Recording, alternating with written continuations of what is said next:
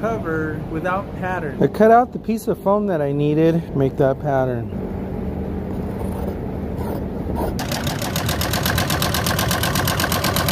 Now we'll just start on one end and just work on all the way around.